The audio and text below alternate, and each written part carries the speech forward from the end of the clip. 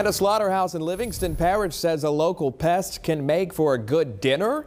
The Springfield Slaughterhouse is butchering wild pigs and selling the meat to local restaurants and grocery stores. Officials say the feral hogs were captured as part of a statewide program. They're here to curb the damage these animals can cause. In fact, it's estimated that they cost the state $76 million in damage each year.